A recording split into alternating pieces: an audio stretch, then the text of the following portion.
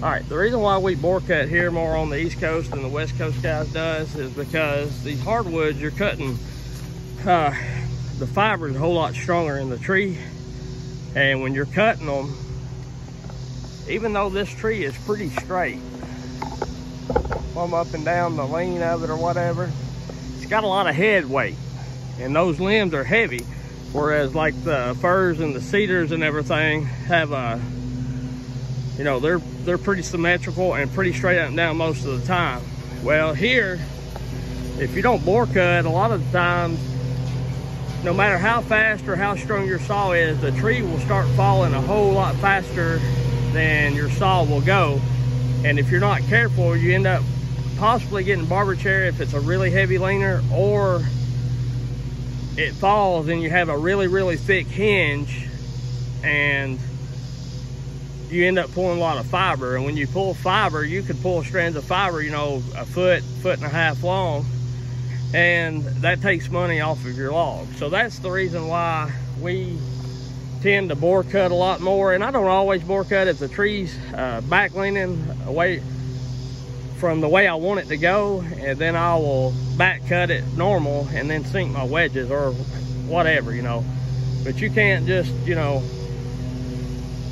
you can cut them like, you can cut them normal, back cut first, but you liable to have a 4-inch hinge or a 2-inch hinge, or, you know, it liable to barber chair, just depends. But it depends on how straight the tree is and how much limb weight it's got going towards where you're going. You know, if you got a pretty straight up and down tree and it don't have a lot of limb weight one way or the other, then you can do it the conventional way.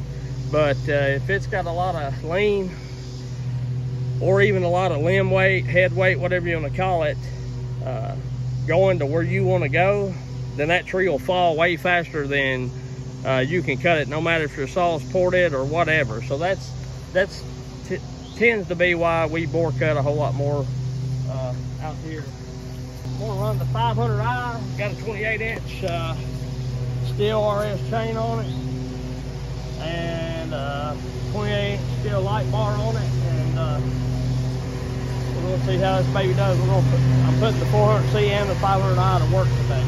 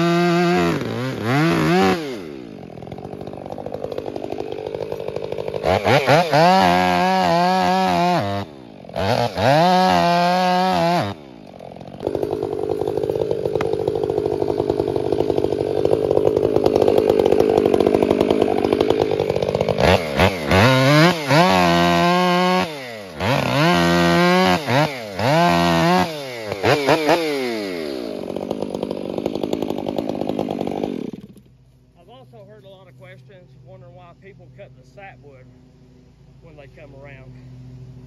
They do that so it don't have fiber pull when you're cutting. And I'll show you what I'm talking about.